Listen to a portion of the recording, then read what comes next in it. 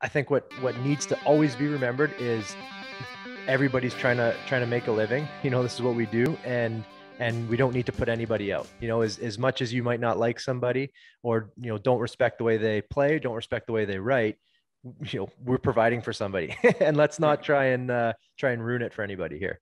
And to me, it's about respect, and that was the thing probably lacking from that Draisaitl Matheson exchange, in my opinion. Is I think Jim Matheson deserved more respect from Leon Draisaitl in that situation, but